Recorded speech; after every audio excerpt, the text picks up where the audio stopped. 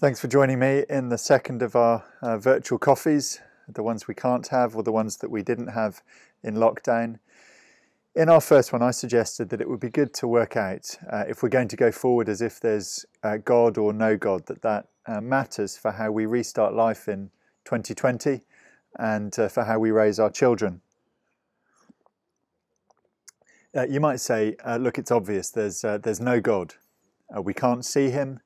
You know, why hasn't he stopped the virus? And let's come to that in a future coffee. But for now, what about the fact that we can't see God?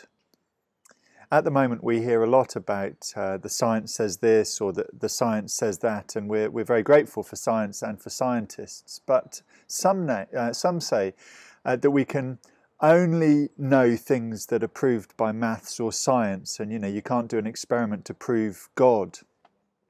And I'd reply that there are things that we know to be true, and we don't know those things by maths or science.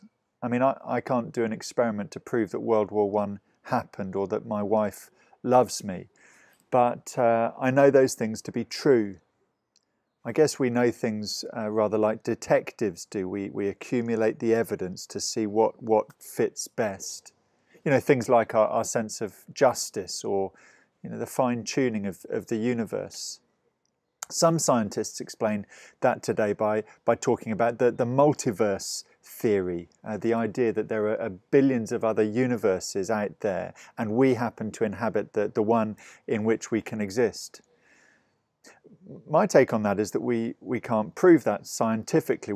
We can't see that. It's speculation. It requires a degree of faith, if I could use that word cheekily.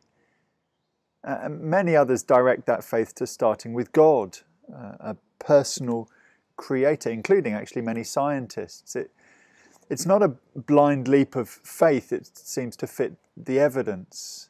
Things like we have minds because a mind created us.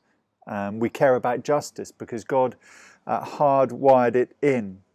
Now, I don't know what you make of that. If I could hear you now, you might be thinking, well, look, religion's not for me. The God I've heard of is mean and repressive. If so, can I ask, which God have you heard of? And what if he's not the one who's really there? Imagine a young lady who's against the idea of love or the institution of marriage, maybe because of past hurts, and then she meets a guy, the guy, him. And it changes everything. I have to say that it was like that for me and for Christians with the person of Jesus. I'm not into an institution.